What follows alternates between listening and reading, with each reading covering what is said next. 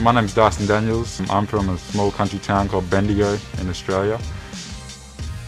When I was young, probably 8, 9, I had a really good handle and I was able to go out there and get some buckets. So I knew at such a young age that this was what I wanted to do, and I really thought to myself that I want to make the NBA and I'm going to put in the work. So to be able to get the opportunity now, that's big for me. I like to pride myself on being a leader. I think I got a pretty good feel and IQ for the game, so being able to help other people out as well at such a young age is a big thing. But just taking small steps like developing my game, getting a better shot, getting a better handle. I think that they're the main things I need to focus on to be able to take my game to the next level.